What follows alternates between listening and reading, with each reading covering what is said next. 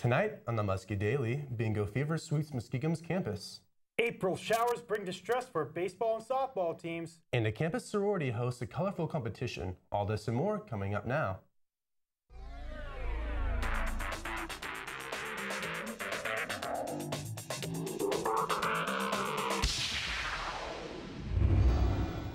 Thanks for joining us here on the Muskie Daily. I'm Andrew Dunlap along with Matt Triola. Muskies, clean your rooms and hide your booze. Your mom's coming!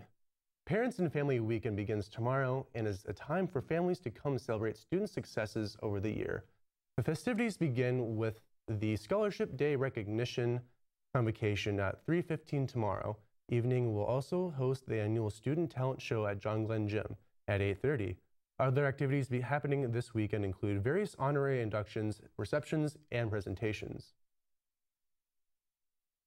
WMCO partnered with Muskegon Programming Board for Campus Bingo last Friday. As part of WMCO weekend, you didn't know you needed bingo. Gave away $2,000 worth of prizes to students in attendance. WMCO Music Director Kayla Roush tells us more about some of the prizes we had. We had 2 Chromecasts, an iPad mini, 2 TVs, some printers, toolkits, gift cards, and then we worked with MPVs, so there were like towels and pens and pencils, calculators, things that you didn't know that you needed for school that you probably wish that you had. The building was packed, setting this semester's record for the most people in attendance of a bingo event. Some of the prizes were donated by WMCO underwriters. Muskegon University Greeks sponsored the Delta Gamma Theta Color 5K in a way of bringing awareness to safe haven laws. Participants ran the 5K around Muskegon's campus. Throughout the course, members of Muskegon's Greek organization sprayed colors on the runners. Many runners came to support the cause on Saturday, April 2nd. Delta member Madison Bates was pleased with the event's turnout. There are a lot of options for women. So we brought the Open Arms Pregnancy Center and the House of Samuel, and they offer many options for women, as well as we're bringing information about safe haven laws. It was interesting. You had to keep your mouth closed, and it kind of inhibited your breathing, but it was fun. I'm all colorful, and the kids had a great time spraying us, so. All money raised from registration fees and donations will go to Open Arms Pregnancy Center and the House of Samuel located in Cambridge, Ohio. Next up, the Ohio government leaders deliver State of the State address. And still to come, the latest entertainment. You're watching the Muskie Daily. We have the music. We have the cameras. We have the talent. Orbit Media, where the magic happens. On the story. On the quad. On the scene. This is the Muskie Daily. Criminal justice leaders from across Muskegon and surrounding counties met for the annual State of the Prison Address at Muskegon University yesterday afternoon. After hearing the director of Ohio Department of Rehabilitation and Correction, Gary Moore, and several other leaders in prison reentry programs, Muskegon students from various majors had the chance to network with professionals. It's why Noble County Prison Warden Timothy Buchanan says Muskegon was chosen for the event. There's also opportunities for students to intern at our facilities, which is, working toward academic credit. And also gives us a really good feel for potential employees who may come and employ or interview at our facility. And I actually have a few on my staff that are graduates from Muskegon University and are top-notch people. So why not come here? FBI Director James Comey is opening up about how investigators unlocked an iPhone belonging to one of the San Bernardino terror attackers. Comey spoke Wednesday at an encryption conference at Kenyon University in Ohio. He said the government purchased a tool from a private party whose motivations he expressed is confidence in.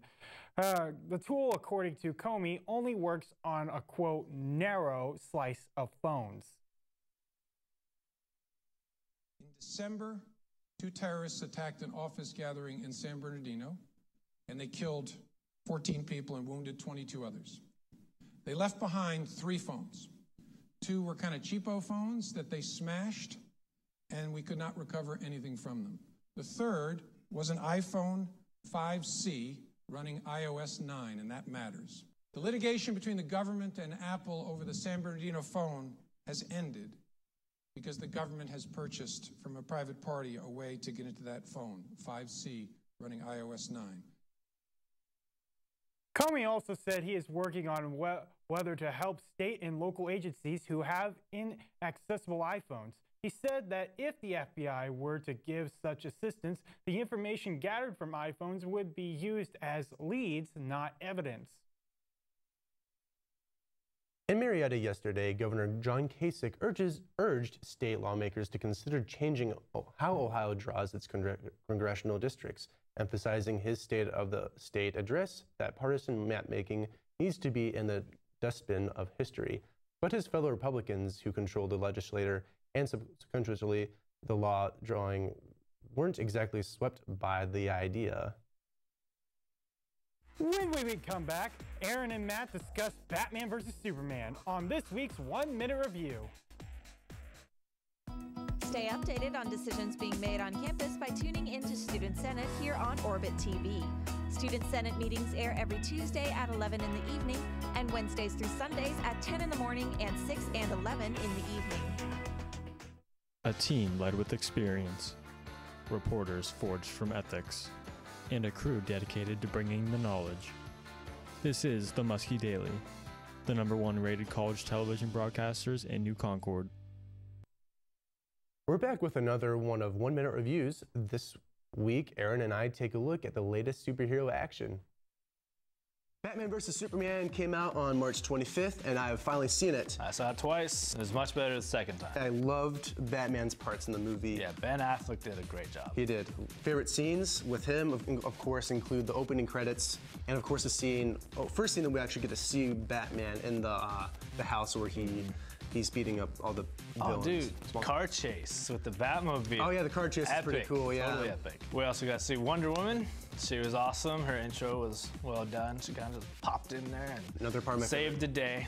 The music with Wonder Woman Actually, the music was very good, that entire film. Yeah, it was. The ending itself, I was really Spoilers. We won't say what they are, but very pleased with the ending. It was satisfying because not a lot of superhero movies go with this route or this direction to end a superhero film. Critics, stop hating. All right. I'm DJ Ace. And I'm Tree. See you later.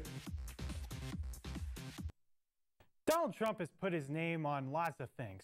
Trump steaks, Trump wine, and of course his high-rises with his name emblazed on the side. But he may not be too thrilled about having his name on a new project being sold in California. Reed Binion has that story in today's other must-see video in Take a Look at This. Donald Trump's approach to politics has some Republicans hoping to dump Trump, either before or during the convention. But a California woman is hoping to make some extra cash with dumps for Trump. Dumps meaning dog dumps. Nobody likes picking up their dog's poops. And Trump featured on specialty bags for scooping the poop. What would kind of put a smile on my face is if I had a little bag with Donald Trump's face on it. A somewhat more appetizing story played out in Louisville, where a man who makes his living consuming obscene amounts of food put in a hard day's work on Wednesday. He devoured a nearly 8-pound pizza in just 45 minutes, although he seemed to have some doubts along the way. Oh man, this is stupid. In Texas, the parking lot outside the Houston Zoo was more vicious than some of the animals inside, after a dispute over a parking space led to a brawl. Fists flew, hair was pulled, and it was all caught on camera. No word yet if anyone was charged. For Take a Look at This, I'm Reed Binion. Up next, your weather and sports. We'll also find out how the weather is going to hold up Parents and Family Weekend. We have the music. We have the cameras.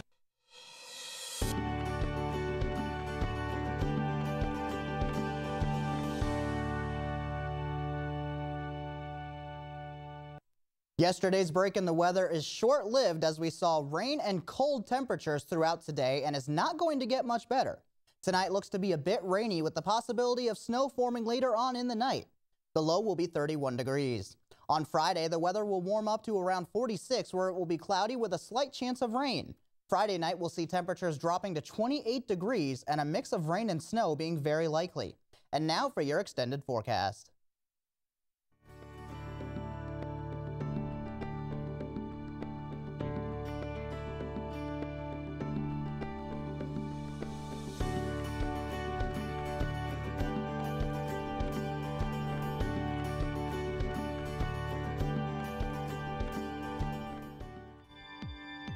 We have the music. We have the cameras. We have the talent. Orbit Media, where the magic happens. On the story. On the quad. On the scene. This is the Muskie Daily.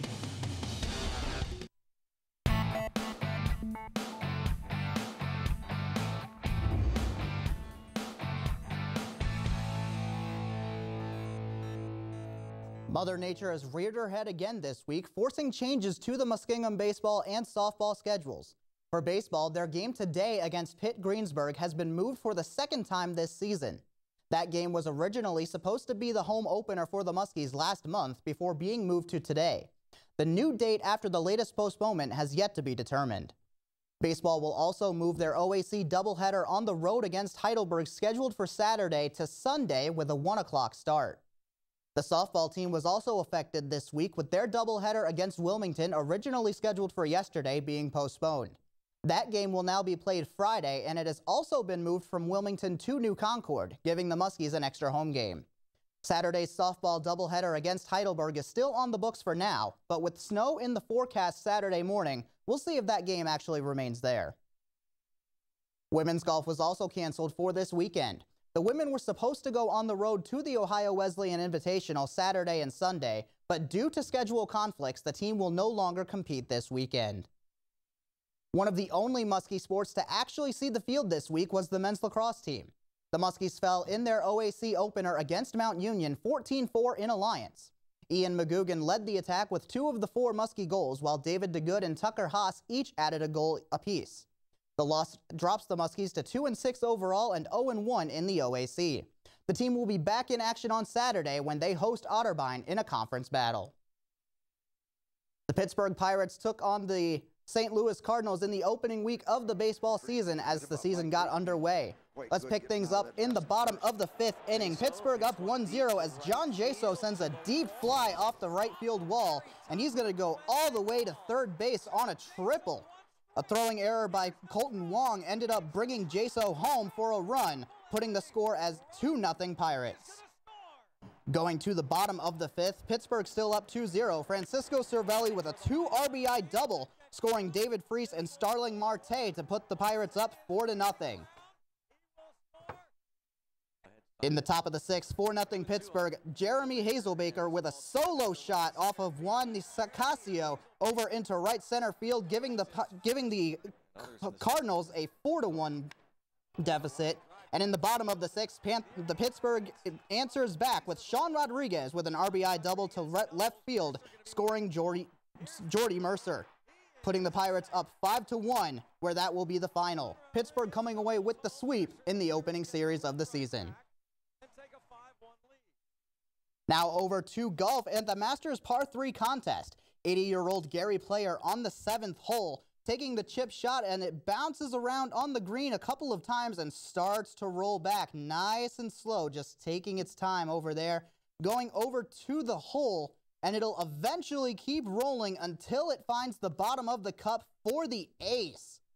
With that hole, Gary Player becomes the oldest player to sink a hole-in-one at the Masters Par 3 contest, as he takes home the play of the day. Thanks for tuning in to this edition of the Muskie Daily. See you next week.